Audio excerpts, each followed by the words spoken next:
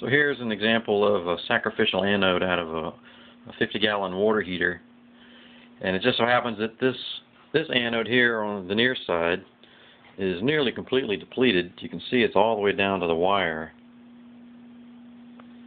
This came out of a water heater that was about 25 years old and still going strong, but discovered that this anode was almost entirely consumed. Next to it, we've got a brand new magnesium anode. You can see the difference in size compared to what it used to be and what it is now. I'll show you an end-on view. You can see the little steel rod on the inside. That's a magnesium anode rod.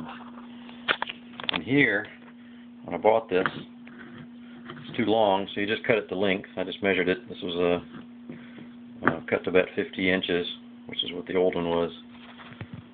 So, just a lesson to be learned. Check your anode every few years and make sure that it's not this far gone. You can extend the life of your water heater a lot longer.